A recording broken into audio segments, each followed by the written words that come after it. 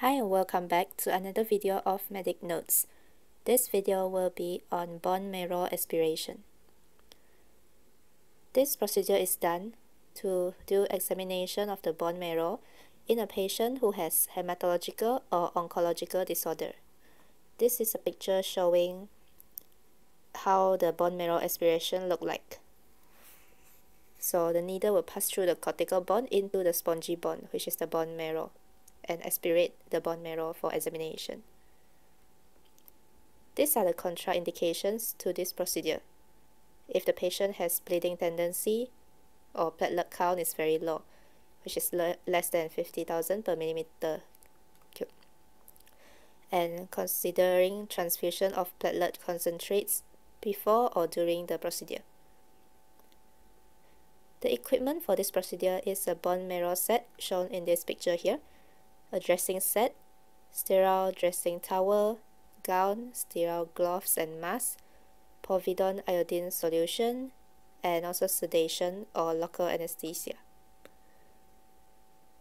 Before starting the procedure, check the vital signs and sedate the patient.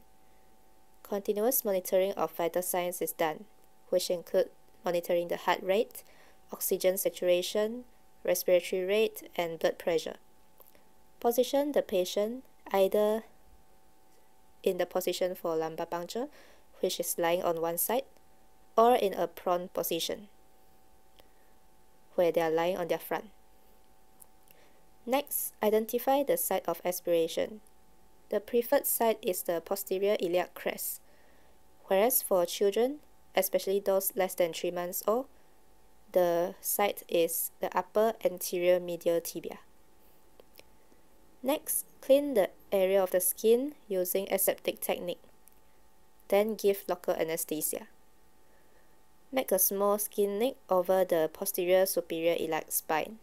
Hold the trocar firmly and gently enter the cortex of the bone by a twisting action. A give is felt as the needle enters the bone marrow. So usually trephine biopsy is done before the marrow aspiration. After the bone marrow aspiration, we withdraw the needle, spray with opside and cover the site with gauze and crepe bandage. So ask the patient to lie supine for the next 4 to 6 hours and observe for blood soaking the gauze in a patient who has bleeding diathesis. The complications for bone marrow aspiration are bleeding, hematoma formation, and infection. That's all for this video. Thank you.